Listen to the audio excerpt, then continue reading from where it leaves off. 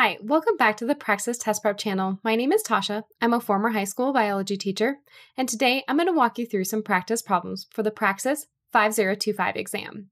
This is part of the early childhood science portion of this exam, specifically engineering, technology, and the applications of science. Okay, let's get started. Okay, question 1. In a 5th grade classroom, students are studying the life cycle of plants. Which of the following digital tools would be most effective for the teacher to use in order to facilitate a student-led investigation into the growth stages of a bean plant? So we're looking specifically for the growth stages of a bean plant. The first one, an interactive whiteboard to display a time-lapse video of a bean plant growing. So we are seeing those growth stages. A word processing software to type out the names of the different growth stages, a calculator to determine the height of the bean plant at each stage. We don't really use a calculator to calculate that. D, an ebook reader to access fictional stories about plants. So that doesn't really have to do with growth stages of plants. So we're left with these two, A and B. They are both interactive tools, but A would be the most likely one because that is the most interactive. Okay, question 2. 3rd grade students are participating in a project to build an egg racer that can travel down a ramp and across a finish line without breaking the egg. The project is intended to teach students about concepts of motion and force. Which of the following steps best illustrates a student's application of the scientific method in finding a solution to keep the egg from breaking?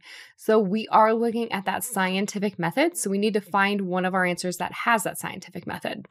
A, choosing the smallest egg available to provide more room for cushioning. It's not really part of the scientific method. Selecting materials that a student feel are sturdy and provide cushioning. While those are great, we're not really using that scientific method either. C, testing different material for cushioning the egg and recording which material best absorb the impact when the racer crosses the finish line. So this is that scientific method. So choosing that material and then recording. D, designing an egg racer that looks like the example from their textbook, not really using that scientific method.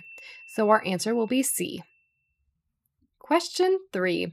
Preschool students are engaged in learning about simple machines and the basic principles of mechanics. The project aims to introduce the concept of how forces can make work easier.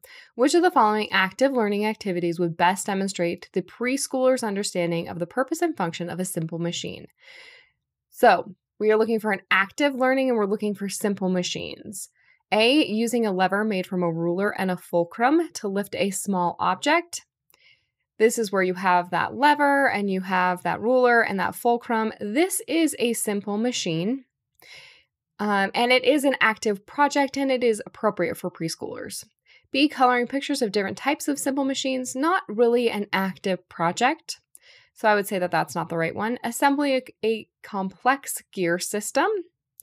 So this is really not appropriate for a preschooler. If we have anything complex, it's really not appropriate for pre-K. Stacking blocks to create a tall tower. The tall tower is not a simple machine. So our best answer is going to be A, using that lever made from a ruler and a fulcrum to lift a small object. Okay, on to our final question. During a science lesson, 2nd grade students are tasked with understanding the basics of electricity and circuits. The teacher provides a variety of materials, including batteries, wires, bulbs, and switches.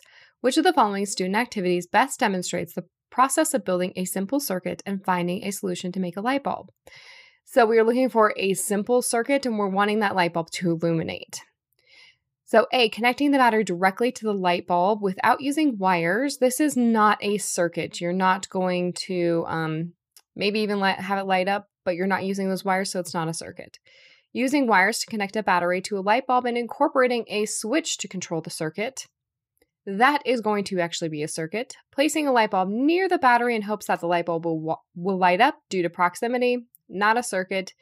D, shining a flashlight on the light bulb to see if it will turn on. Again, those aren't circuits, so our answer will be B, that circuit. I hope this was helpful. If you're looking for more ways to study, head over to study.com for more practice problems and to check out our other videos.